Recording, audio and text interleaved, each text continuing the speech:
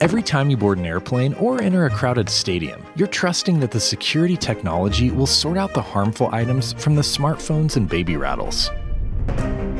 The peace of mind these scanners bring is largely due to the work of Dr. Manisha Razigi. As a young Iranian mother of 3 and a quantum physicist, Dr. Razigi had a strong curiosity and passion for science. Her research led her to terahertz, a wavelength that was largely dismissed in the scientific community because it was deemed impractical due to how much energy it took to keep an environment cool enough to utilize it. Dr. Razigi saw an opportunity. Using indium phosphide as a semiconductor, she discovered a new way to harness terahertz waves at room temperature in a device not much larger than a lunchbox. And now we can see the world in ways we never could before.